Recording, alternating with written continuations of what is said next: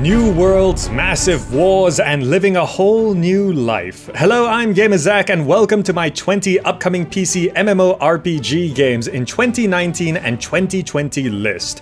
Now, every year people compare upcoming MMOs to the greats of the past, but you have to remember that even in the best of years, we only got 3 or 4 MMOs that stood the test of time. In this list we have 20 games plus bonus ones at the end, so be sure to watch all the way through, but it's likely only a few will really make a mark. Which do you think it'll be? For now, let's see what's on the way.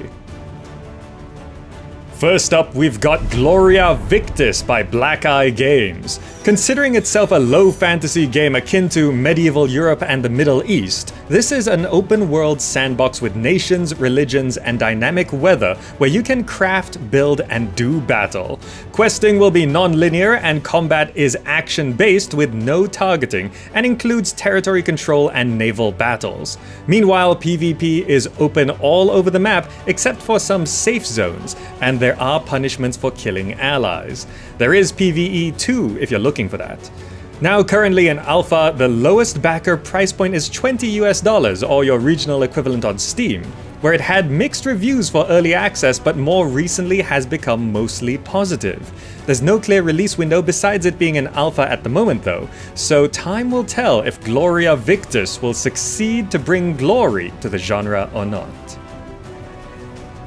Next we have Project Gorgon by Elder Game.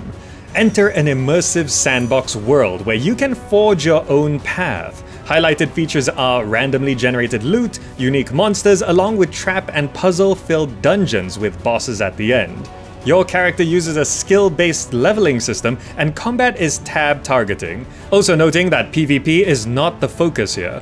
The game is in early access on Steam, going for $40 or your regional equivalent, and has very positive reviews. There's also a demo you can check out. In general, it seems like an MMO that's calling back to the old school style. The original goal was to be in early access for a year, but it's already past that target, so hopefully the delay doesn't affect the game negatively, and we'll see a completed Project Gorgon not too long from now. Now for one that's got quite a bit of attention, it's Ashes of Creation by Intrepid Studios. Promising a world where everything is permanently impacted by your actions, you have the usual trappings of exploring, trading, crafting, and building, where cities will rise and fall. The game is meant to keep the best of traditional MMORPGs while innovating on sandbox concepts in an open world. Quest lines will open and close depending on the world's state, while sieges and combat will include PvE against monsters and PvP to control points of interest using a tab-targeting action combat hybrid system. There's a standalone free-to-play prequel called Apocalypse that focuses on the combat, so that gives us a better look at gameplay. Important to note, the entry fee is a bit steep at $75 being the cheapest package, so you can decide if that's worth it. The game is scheduled to be playable in 2019, and if this sounds like your thing, check it out and see if it really delivers that sense of consequence for your actions, or whether Ashes of Creation's world is left a bit barren post-apocalypse. For something that looks a little bit different, it's Mad World by JANDISOFT. Okay, I know at first glance this is going to confuse a lot of you. It really doesn't look like what you'd expect to see in an MMORPG list nowadays, and that's because this uses a HTML5 engine and is browser-based. Don't write it off completely just yet, as it's still aiming to be a fully fledged MMO. The world is not quite an open world, with everything taking place on many smaller maps stitched together. Questing and NPCs are designed to have personality and uniqueness, and you'll be meeting horrific monsters in PvE.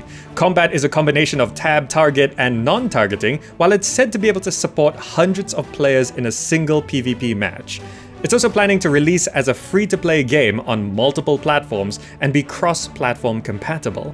Summer 2019 is the release window right now, and although this isn't going to be for everyone, Mad World might be something just a little different for the genre, which can be nice if the gameplay is actually engaging.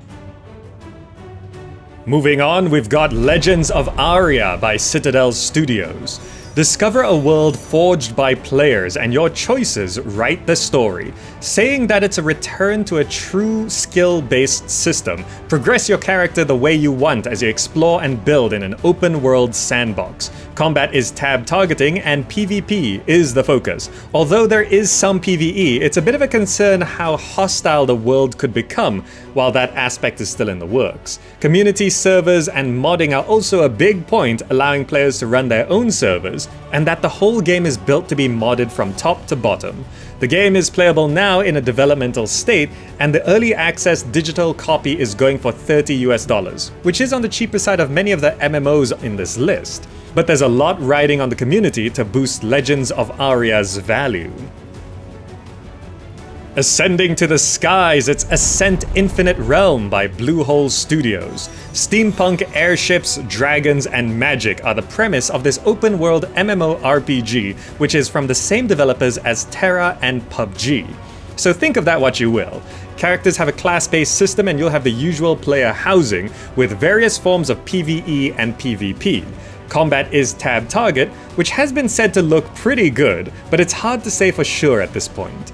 There is a concern about the state of the game and its developers, especially considering the official trailer itself is laggy, and it's aiming to be a free-to-play title, which has its risks too. So I'd be cautious, and if you're interested, keep up with Ascent Infinite Realm's development, and we'll see if it can ascend into a playable state. Drifting through the clouds, it's Worlds Adrift by Bossa Studios. Explore a shattered world as you build skyships and survive perils of the skies in this open-world sandbox. Combat is about firing projectiles that are hit-scanned with guns and skyships with cannons. Having been in early access on Steam for a couple years now at $25 US or your regional equivalent, it has a total of mostly positive reviews, though more recently the sentiment has been mixed. Negative reviews citing latency issues and bugs, and there is a big discussion about how the PvP is like in terms of griefing, though there are PvE servers now. The game being a sandbox is also a point to note, as there aren't really NPCs or quest lines or things like that, so most of the experience relies on the players, which I know is not everyone's cup of tea. Development has been going along though, and lots of new things have been added over the past year. So if you're curious but not convinced, then the next year of progress should make it clear if Worlds Adrift is for you or not.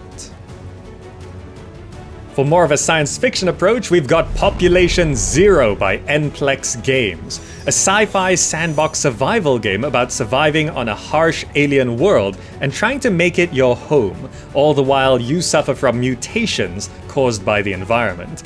The world is meant to be about 24 square kilometers large, supporting several hundred players, which is a much larger number than the usual survival sandbox type game.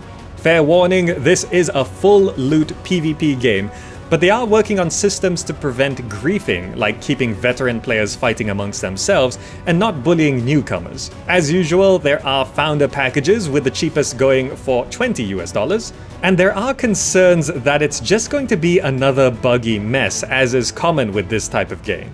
However, closed and open beta is scheduled for later 2019, at which point we'll be able to see exactly what kind of game Population Zero mutates into. And now for a series of games inspired by the old City of Heroes, starting with City of Titans by Missing Worlds Media. Working with character archetypes that you can choose from, be a hero or villain, completing quests in a metropolis. Interestingly, procedural interiors are a thing for some quests too. When we looked at the game last year, it was still extremely rough, but more recent updates and reveals have started to provide more clarity in terms of what the game is actually going to be like. Originally aiming for some kind of release in 2018, the game has been delayed, and it's hard to say when a full release will happen. It did raise over $670,000 US on Kickstarter, but that was way back in 2013, and money doesn't last forever. Considering last year's progress, it should be reasonable to see something proper from City of Titans over the next year or so. Staying with heroes, it's Ship of Heroes by Heroic Games, a superhero MMORPG that aims to be the best of space and hero games combined. Here, you can be a hero in a dangerous galaxy as you defend a city against criminals and alien invaders. Customize your hero's design, develop your playstyle, rise through the ranks, and gain fame. PvE and PvP, along with harvesting, crafting, and trade, are part of this game, and combat is tab targeting, where you can switch out powers for duels, or to stack them and complement your teammates. Monetization of the game will be using a subscription model, which I know many prefer, but it's important to mention. The game has been making progress over the years, and a playable release is tentatively looking at the end of 2019, though I wouldn't be surprised if Ship of Heroes takes a bit longer than that to take off. For one more hero MMO, it's Valiance Online by Shogun. Labeled a living world superhero MMO, it's the 22nd century and mankind has discovered how to harness a new kind of magical energy in a city where you can become a great hero or a fearsome villain. Create your character with a primary and secondary archetype, each defining your role and powers. The game is PvE, with PvP zones and events, while combat is tab targeting. It's in alpha now, and the cheapest entry fee is $25 US, which still is on the cheaper side for this list. Though I'll note that the production of the game has been going on for a few years now, and outside of their Discord it's hard to find any new information about the game, which does cause concern. Hopefully development ramps up over the next year or so, and we'll get a clearer understanding of what Valiance Online could be on release over time. And now for something different with Conqueror's Blade by Booming Games. Kind of like a combination of Total War and For Honor, with Eastern and Western civilizations. This is an MMO centered around massive battles and one-on-one duels in the middle of them as you conquer territories in a world sandbox. Quests are limited time events and specific territory wars are scheduled at the moment. Combat is meant to be smooth action with tactical control over cores, with PvP and PvE, while the business model is looking to be free to play, which means the most people can join the battle to boost the scale, but further monetization and quality of community is always a concern. The game is meant to have more playable events through 2019, and we can expect Conqueror's Blade to become consistently playable over the next year or so. Then for one that piqued a few people's interests, it's New World by Amazon Game Studios.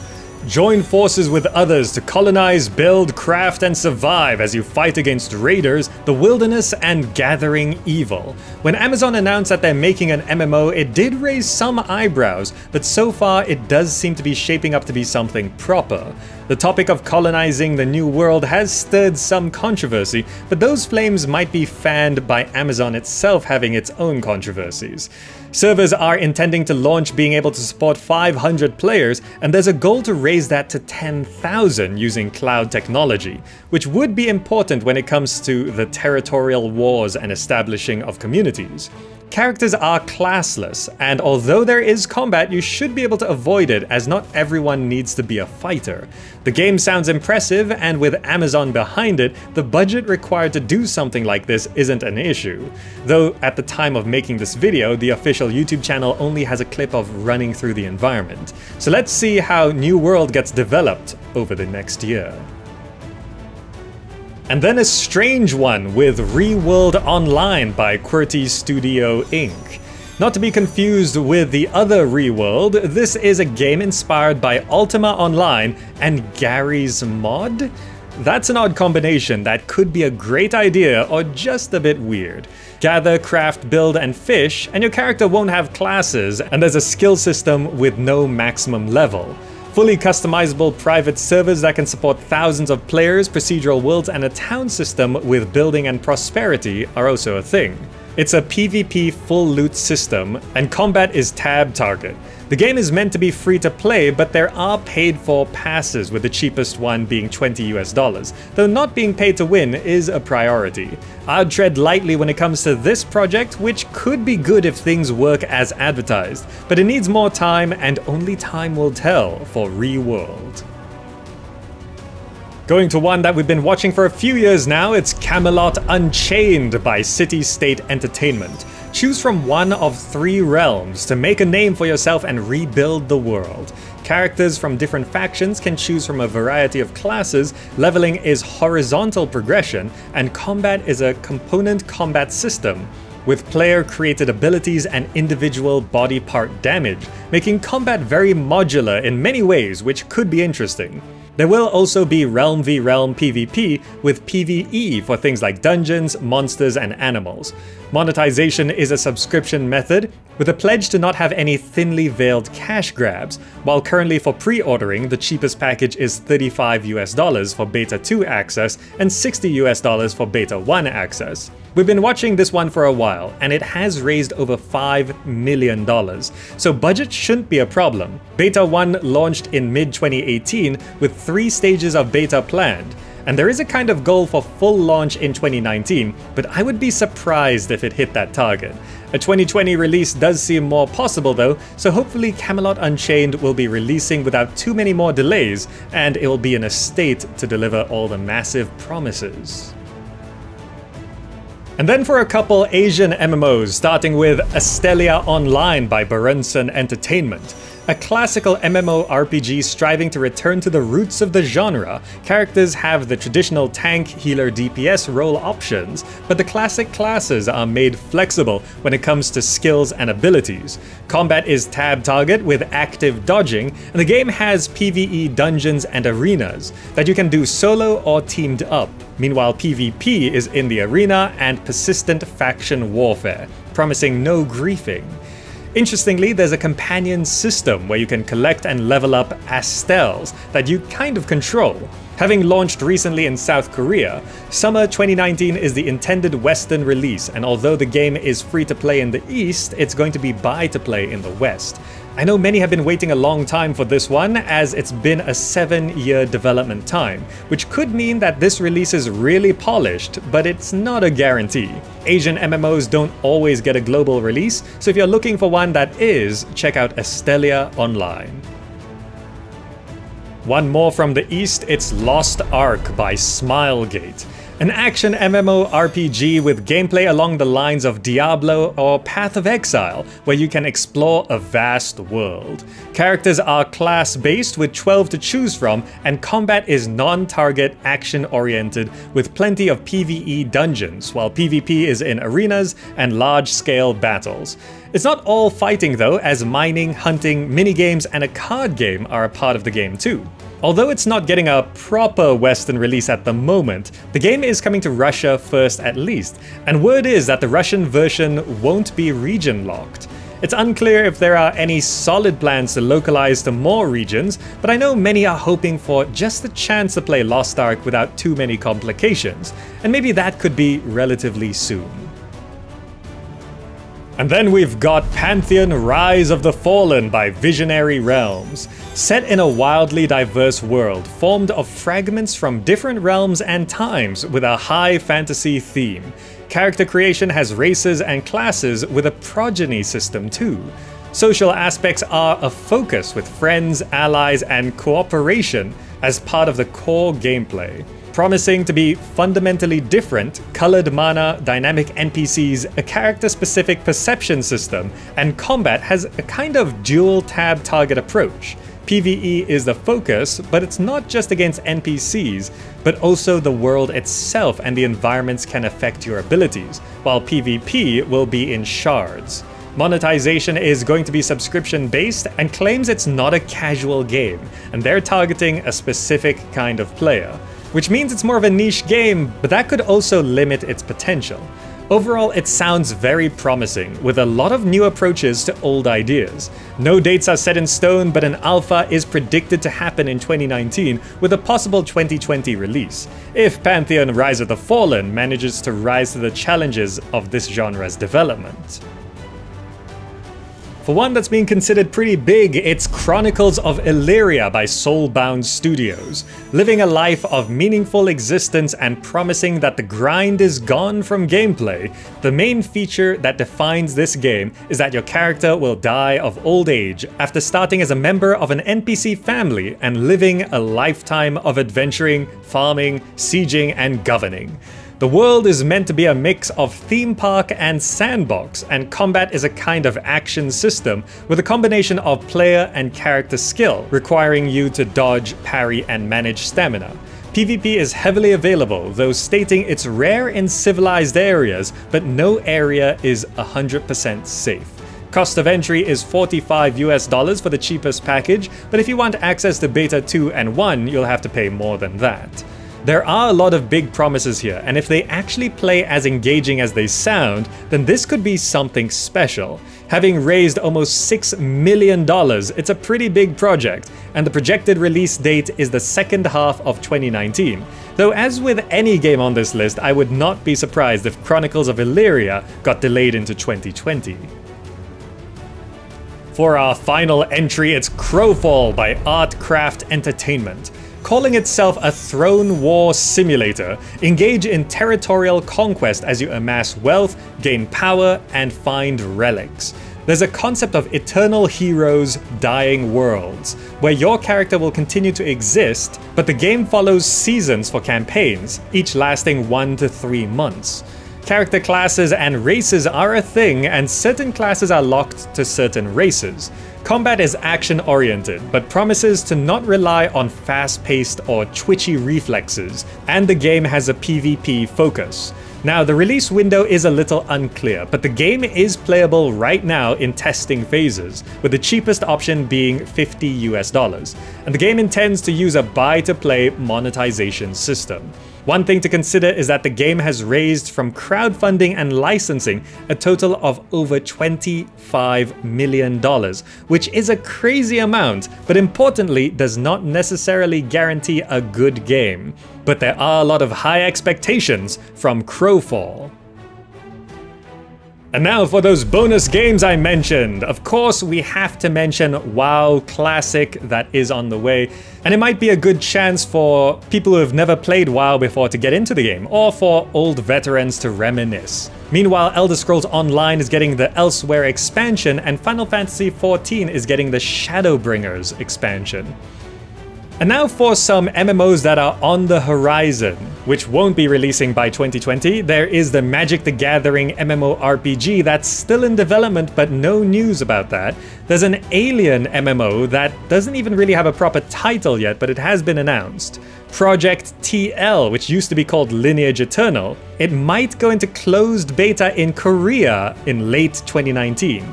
Peria Chronicles also might go into testing in Asia later in 2019, but there's no real news there. Age of Wushu 2 is also kind of a thing, but again, nothing official has been said. And then there is Fractured MMO, which is targeting a 2021 release, the Saga of Lucimia by Stormhaven Studios, launching 2021 at earliest. And there is apparently a Lord of the Rings MMORPG, which we don't know a lot about, but the TV series is starting in 2021, so this will probably coincide with that. Also, just a reminder that Star Citizen and Dual Universe are usually talked about in the space list if you're wondering where those are. And that's it, 20 plus upcoming MMORPGs that should be releasing through 2019 and some into 2020 depending on their development. Which ones are you most excited about? Also, here's something I'd like to know. We know not all of these games are going to be successful, so if you could pick only 2 from this list, which 2 games do you think will stand the test of time? Now, if you'd like to see more upcoming games, check out the other lists on the channel sorted by genre shown at the top of the video for many more upcoming PC games, or my Gamer Encounter series where I take a much more extensive gameplay look at specific new games. Alright, that's all for now. Thank you so much for watching, hope you enjoyed it and found it useful. Remember to subscribe and to check out all the social medias I'm on, and I'll see you in the next video.